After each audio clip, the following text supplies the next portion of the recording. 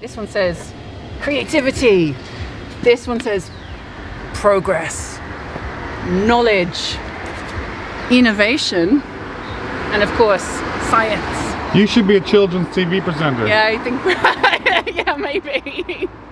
Especially, I also have some sparkly hot pants, which I think might work well. Well, or maybe not. I'll say nothing. Maybe not.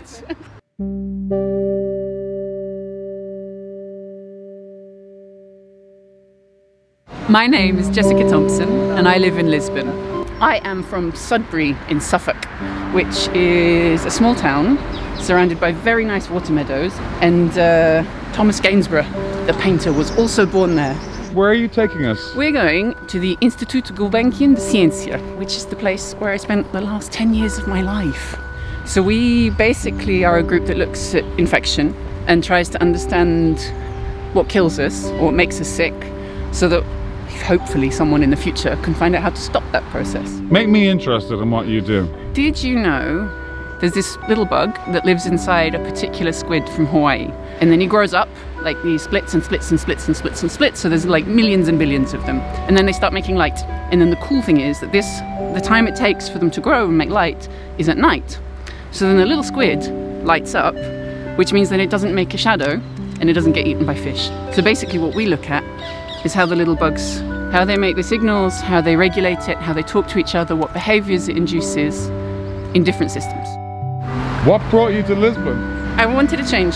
It's a very romantic city. You feel like anything can happen, and it was a lot more relaxed than London. This is the secret back entrance. Okay. Yes. What's so funny? Nothing. Okay. I'm just jealous of the people who get to park their car here. That's all. It's a piece of electron microscopy, and this is where you can really look at really tiny things. Do you have to look at a lot of disgusting things in your job? Yeah, so I've done, because I work with gut bacteria, I've done an awful lot of work with mouse poo. So this is a little E. coli. And then it has these things out here, which act like little propellers, so that it can swim. And here are my samples. This is what I was working on before we started. This is where you would base most of your work? I'd be probably half the time here, a quarter of the time here, and the rest of the time in the bench in the lab. This is my tin of tea. As you can see, it says Williamson tea. How would you usually take your tea? With milk. Yeah. No sugar. Now we all have, especially with COVID, we all have our own labelled coats. So for example, here, this was my friend, my colleague Euclides. He was with us for about 6 months from Angola. And he has his own lab coat. He's not here anymore, but his lab coat still is. He's still alive, right? Exactly, he is. Yeah.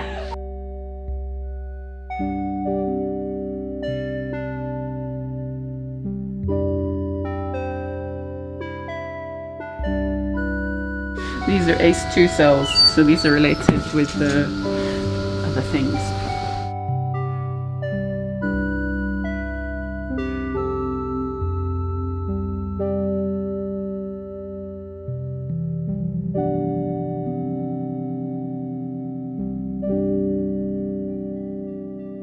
Do you have any final words?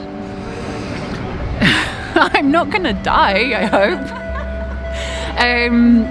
Live long and prosper. Except I'm not a Trekkie, so that doesn't really fit. I don't know. Boas ondas.